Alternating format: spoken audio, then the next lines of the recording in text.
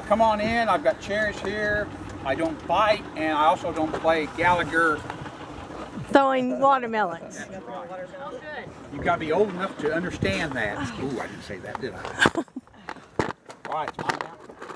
It's all yours, my dear. Thank you. Oh, I'm sorry. I should have introduced you. Good evening, Jim. How are you tonight? Tell us about the young man who gave the ultimate sacrifice in the First World War. There's some more seats under cover if you want to sit under the... And this is why I put plastic on my stuff. And I don't know where this is coming from. Anyway, we'll talk about the problem about that in a minute. So let's go on. Good evening. My name is Jim Munford, and I am the president of Friends of Fairview. And I want to welcome you tonight. I'm going to tell you a little bit about our First World War and a soldier who's from New Albany who died in the campaign over there, gave the ultimate sacrifice for his, for our country.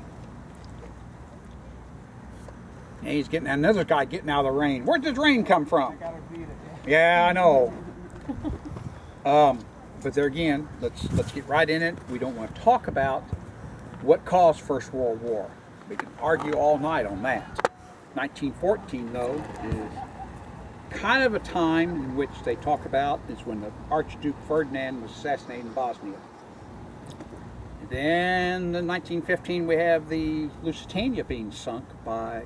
We only had 128 people on that.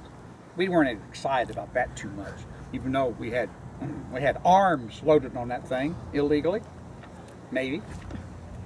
But the main thing was, like any time, the domestic opposition to the war was immense.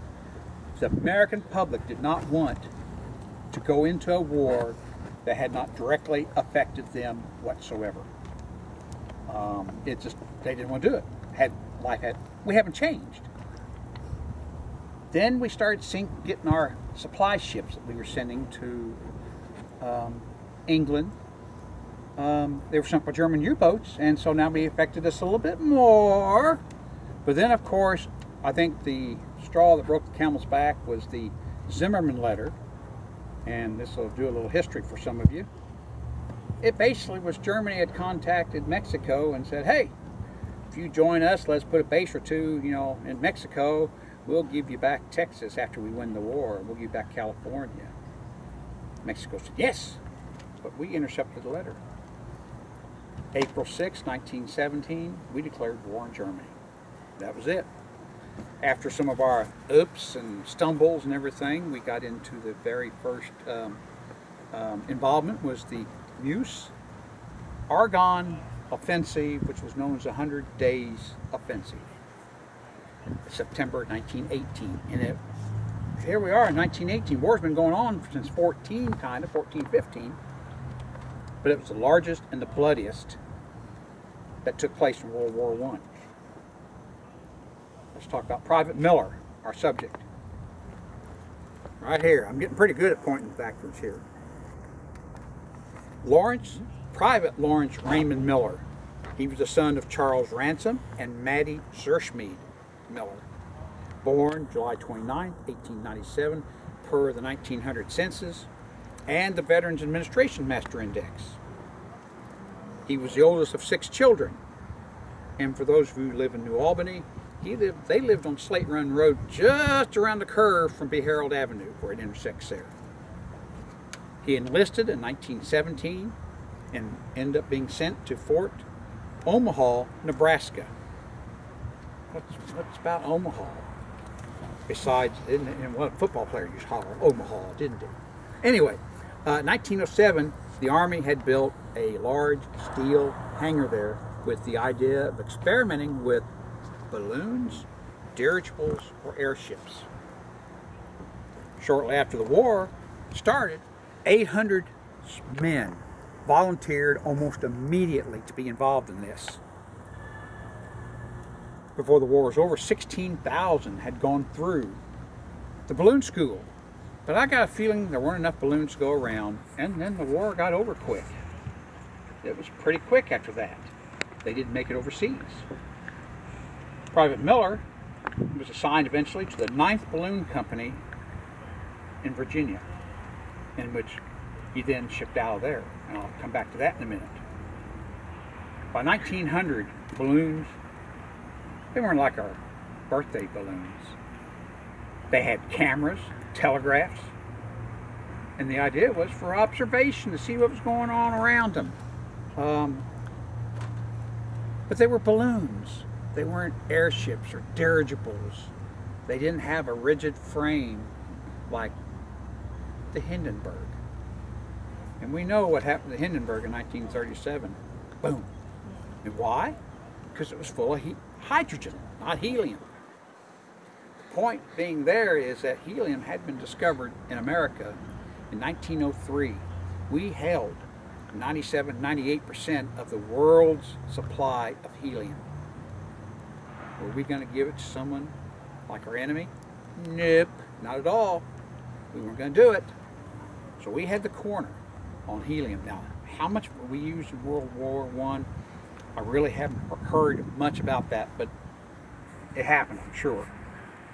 During World War I, though, now, let's get back to talking about that. We'd send 1 or 2 people up in this balloon, 500, 4,000 feet in the air, and on a clear day, you see 40 miles. That was a good help. They didn't have drones, they didn't have satellites, and they didn't stand on no ladder to see very far. The idea was to spot the enemy, see where his artillery was at, see where his stuff was at.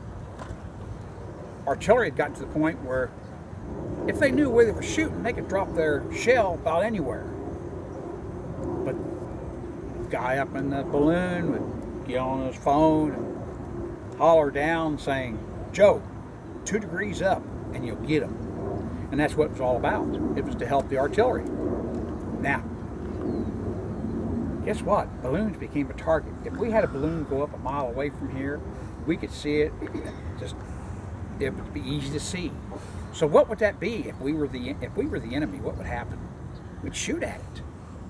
We'd try to shoot it down. And guess what? They went boom sometimes. So it was dangerous. So we guarded them. They guarded theirs with anti-aircraft guns, machine guns, and fighter aircraft.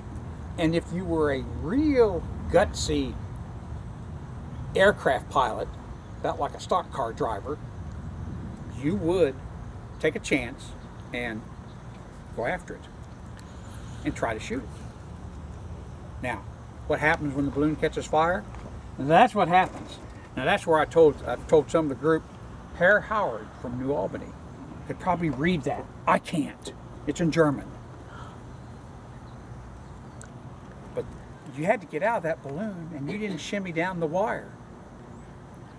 It just didn't work. So they were the first group to use parachutes. But all they were was a harness around you, and the parachute was actually in a bag outside the gondola. So you jumped out hoping you had clipped it to the parachute. As a rule, there was no issues. Now, since we didn't have drones and satellites, these were the things to have. And as you can see, the American and the Allied and the Germans looked relatively the same. But hydrogen was a big key for them. Now, let's jump back to Mr. Private Miller. He was shipped overseas from Virginia, June 30th, 1918, from Newport News, Virginia. There were 2,400 soldiers piled on that transport. I'm sure restroom facilities were not fun. There's his orders, there's his name, and there's a list of who all was on the ship, what groups that were on it. By the time he reached Europe in the front lines, poison gas. First it was tear gas early in the war, and that was an irritant. And then they went to 1915 to chlorine gas, which would dissolve your lung tissue. Weaken it terribly. By 1917, they started using some mustard gas to mix in there, but that's just about as bad. It was probably cheaper to make than chlorine was, or easier to get. How was it delivered? It was delivered by artillery shells. They would put it in the tips of their shells, and they would fire it, it would hit, and they'd go poof, like a smoke bomb. Now here's where we get into talking about the guy who I was talking about a while ago. It was raining a while ago. Do you trust the weatherman? How often do you not trust him?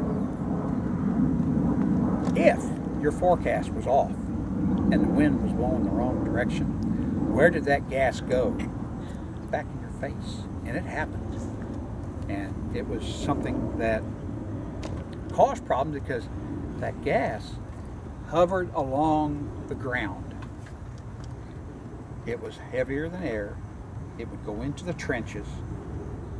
It would go into the hospitals, into the cots. And what if you were sleeping? You were on the ground most of the time. That last battle from the end of September to November was during the time in which Private Miller was, how should I say, injured. But why was that such a big deal at that time? Germany was about ready to lose the war because we had entered it. The issue was something happened in 1917 in Russia, some kind of revolution. All of those German soldiers who were on that Eastern Front came to the West, and all was then not quiet on the Western Front. At the time Private Miller was injured, he was asleep on the ground, he received treatment. A couple of weeks, he came back, he wanted to come back to the war, he was ready to go. Suffered an attack of emphysema because what was going on about that time, 1918, 1919, the famous Spanish flu that we took over there with us.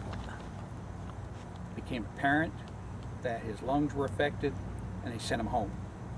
Now, all of us who remembers the time we went through with COVID, that's what happened. Your lungs were just bad shape, you catch the flu and that was it on some people. His parents were notified when he got home in New York. They were with him. But on April 11th, 1919, he passed away in New York City with his mother at his side. She accompanied his body back here to New Albany. His sister, Mabel, was on her way there when she was stopped in Columbus, Ohio, and turned around and came home. He was 21. Young. Buried in Fairview Cemetery. He's buried in Plat 13, Range 17, up in the front part of the cemetery, along with the two others of the group. A fourth one is over here somewhere, but you'll hear about him in a few minutes. But on the stone, it's marked, he's the hero of the Argonne. And there's a torch over there that you'll be able to see it like this. Now, school's not out yet, folks. We got a quiz. This is a tough quiz. What American soldier won the Medal of Honor in the same battle? Within 100 miles. Sergeant York. Sergeant York. Yes.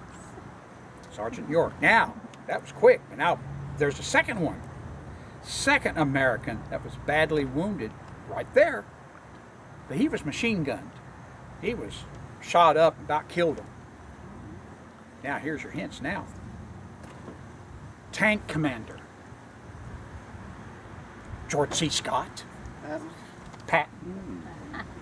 Lieutenant Colonel George S. Patton was right there, the same 100-mile area. Matter of fact, it may have been less than 100 miles of where all this took place. So I'm done. Now I want to thank you. They're not on top of us. If anyone's got a question, have at it, and then I'll sign it to her. No. Well, Jim, thank you very much for telling us about the information on the First World War. And I have one thing I missed, so I want your eyes to look that way.